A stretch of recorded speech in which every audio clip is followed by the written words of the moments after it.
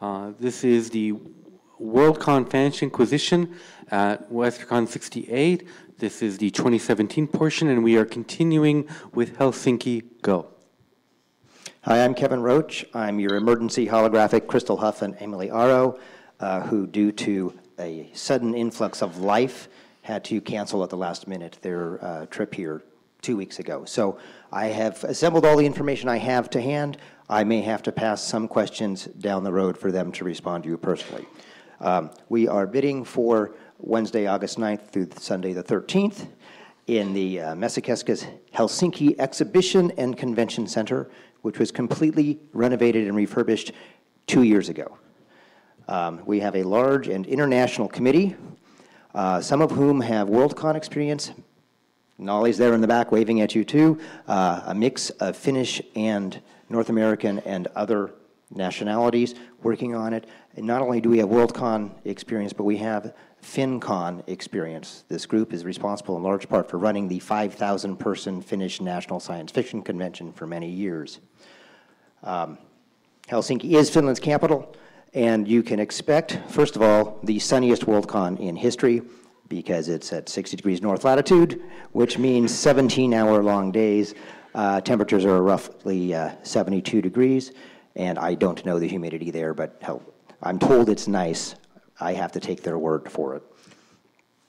The facility is large. The contract we have allows us to tune how much of it we actually use according to the membership rates we get. As I said, FinCon is 5,000 people, so it can certainly accommodate a usual size Worldcon, but if for some reason it's slightly smaller, the contract allows us to shrink the amount of the facility that we're using. There are, however, 21 places to eat and drink, including a shop where you can just buy things to take away and put together a sandwich or something. I tried to find out if they have gluten-free and other, they do. There we go. Thank you, Nolly. There are a great many people in Finland who have dietary restrictions such as celiac. Therefore, it's very easy to find gluten-free food, vegan food, etc. in the Helsinki area. Yeah. And Fazer, who runs the restaurants, makes a point of locally sourcing and using fresh ingredients wherever possible. What? Oh, I'm sorry. What Nolly said in response to the question is there are many people in Finland with food sensitivities, and so all of the menus and restaurants in the area are prepared to deal with those dietary requirements. In terms of accessibility, there is one hotel attached directly to the center, the Holiday Inn Helsinki, with 244 rooms. 35 of them are allergen-free, and 7 of them are fully accessible rooms. The metro, this is a modern European city, so mass transit is the way to get around. The metro, buses, and trams are accessible, and in fact the ramps are rated to up to 300 kilos, so over 600 pounds. So that will handle almost any Moby I know about. And all the facilities at the convention center are fully accessible. Hotels, I'm sorry you can't read the numbers. I ran a search yesterday, or 2 days ago on Google, and was finding room rates in the $100 range. An important point about Finland is hotel rates include breakfast and all taxes, and there is no tipping. So the number on the box is what you actually pay per night. There are no surprises. We already have an agreement in place. All attendees will get a transit pass for the convention. At this point, it's a week. It might be more. And it's a very generous offer from the city. So getting around all the hotels in the area about no more than 20 minutes away, and that's also how you go see the town. Helsinki is a major European travel hub, and as of December, airfares, London was $170, LA was $1,000. So that's not too bad. And there is no landing tax like there was for London, because they're not planning to rebuild the airport. They did, however, just finish, it opened Tuesday, the ring train that goes directly from the airport to the station nearest to the convention center. It's across the plaza from the convention center. So that's really good news. I got this excited email on Wednesday that they got to go for a ride on the train.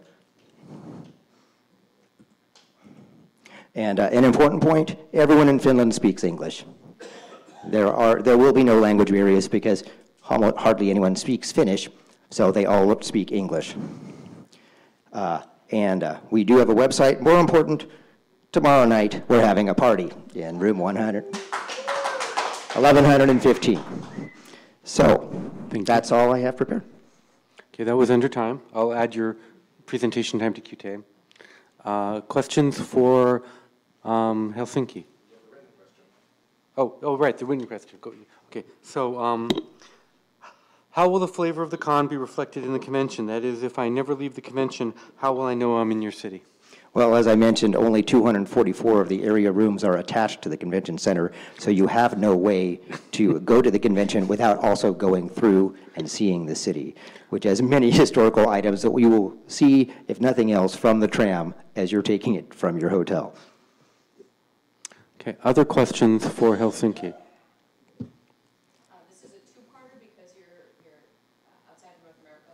So one, what are you doing to encourage people of color to go to Helsinki? And what is the community like in Helsinki in terms of diversity? So there is no monolithic fan community in Europe. Oh, I'm sorry. The question was two-part. The first part is, what are we doing to attract people of color to the convention? And the second, what is the Finnish fan community like in terms of diversity? I don't have a good answer for the second part because I don't know those numbers. Nolly, do you have a good feeling for that? I do know that Finland has quite a diverse population, but it does skew very strongly Scandinavian, obviously. Nordic, yes. I do know that they make a point of saying that there isn't a monolithic or siloed fan community like we have in North America, where you have comic fans and TV fans. It's just all the fans. And as I said, FinCon is 5,000 people. It's different than Worldcon because you walk in for free. However, just last weekend, to prove they could do it, this group of people ran Archipelagon, which filled an island with 800 people. They sold out in advance, and 2 rave reviews. And it was a more traditional pre-reg, panels, everything. They wanted to do a test run to make sure that they weren't talking through their hat about being able to organize a standard fan-run convention. And all of the reviews I have read are raves. So I wish I'd been there now that I've read about it. So I wish I had a better answer for you, but that's the best I can do. Okay. What are the situations like with party rooms, con suites, is that existing? So there is no tradition of hotel room parties in Europe at all. The question was, what about parties? How are you going to do that? So the plan is something like the Fan Village in London, something done in the conference facility, and they already have a forkage waiver, and they have a corkage waiver for non-alcoholic beverages. They're still negotiating on whether anything can be done regarding adult beverages in the convention center. But that is the plan, to do something like the Fan Village that we had in London. Consuite will be, hospitality would also be in the convention center. Since there is no one host hotel, everything would be there. Now, transit runs 24/7. The frequency is slightly lower at night, but the trains and trams and buses run all the time. This is not a car-based city. It is a transit-based city.